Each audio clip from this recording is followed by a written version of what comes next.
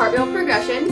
All you're gonna need is your couch and some pillows, okay? So the first one that we're gonna do, we're gonna put 2 pillows out on the floor, and these are gonna be where our feet go. So you're gonna put one on one side, one on the other, and you're gonna put your hands down on the couch, and you're gonna start on one cushion, and you're gonna try to jump both feet at the same time to your other cushion. You're gonna go back and forth, working on keeping your arms really straight and aiming for your splits.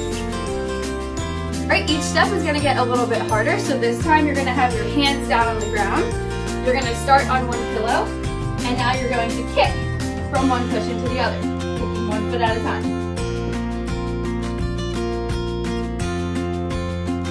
Alright, the next part we're going to work on getting our upper body really strong for our cartwheels. So you're going to be doing bear crawls sideways on your couch. You're going to want to start at one side with your hands on the floor, put your feet up on the couch. You're gonna practice moving down to the other side, and then you're gonna make sure you come all the way back the other way so that you practice on both hands. Okay, you'll do that again, all the way down, and then all the way back over, working both arms. All right, our next drill is our 3-pillow cartwheel practice. Your first pillow is gonna be for your favorite foot, your second pillow is for your hands, and then your third pillow is for your landing foot.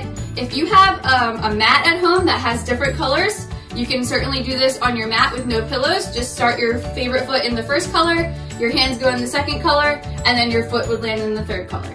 Okay, so this is how this is gonna work. Arms up, I'm gonna reach my hands for pillow number 2 or color number 2, and then my foot lands on the third spot.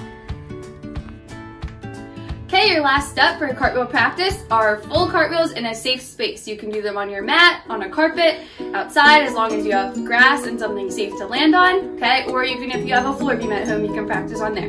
Have fun!